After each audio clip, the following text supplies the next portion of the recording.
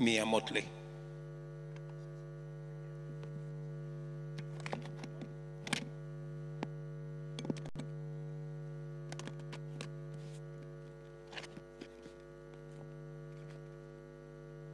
Your Excellency President Ruto of Kenya, Your Excellency Azal Assoumani, President of Comoros and Chairperson of the African Union, I'd like to thank you for co-hosting such an important summit. Thank you also to Your Excellency UN Secretary General, my dear friend and brother, Antonio Guterres, and to Presidents, Honorable Ministers, and everyone present for contributing to this remarkable occasion. We are gathered here today for what is truly an important summit, not just for Africa, but for the entire world. And while I do wish I could join you in person today, please accept my participation by way of this message as I bring this from you, from my own shores here in Barbados. President Ruto, you know that Kenya is one of my favorite places, and if I could be there, I would be there. My friends, so many people across the globe are now imperiled and impacted by the climate crisis and the interconnected impacts that take place, such as pollution and deforestation. The world has discussed and debated all of this. But the fact is that for too long, we have done far too little.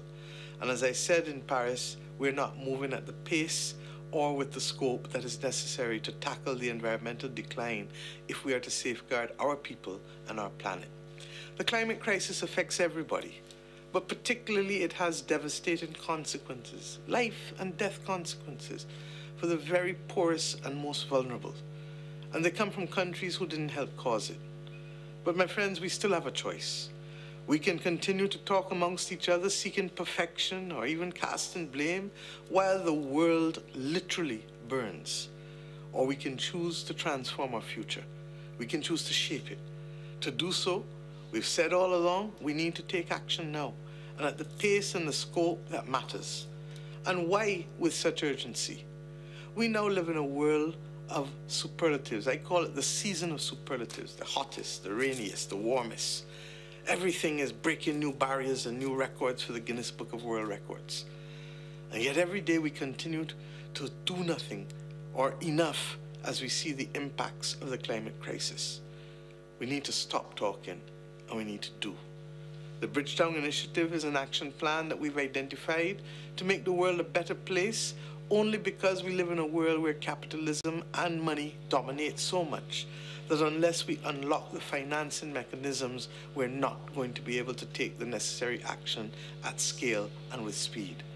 At its core, the Bridgetown Initiative sets out how we can rebuild the international financial architecture to be fit for purpose, so that countries like ours and yours are no longer disadvantaged by systems that were not built with us in mind when they were established. Now is the time to do what needs to be done. There's no other word. N-O-W, a simple three-letter word, now. We are at the crossroads for humanity. And this, my friends, is a time when political will, matched by the recognition of our reality, will make all the difference in the world.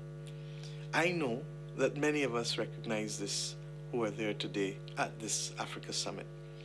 Your countries and your people continue, like mine and ours in the Caribbean and across SIDS, to face the brutal effects of this climate crisis. And we also face, of course, that climate financing gap that is limiting your ability to respond effectively. This cannot and this should not be. Brothers and sisters, I say to you today that it is up to everyone to do all they can to ensure the continued health of our nations. We must work together from the African continent to the Caribbean. Understanding nature and the climate crisis does not respect the boundaries which man holds fast to as borders. Indeed, I say now it doesn't matter because we're seeing it in the north, in the east, the west, and the south. We must stand up for what is right. We must share a sense of responsibility to our environment and indeed to the loss of biodiversity on land and in our oceans. We must share a sense of responsibility to each and every generation.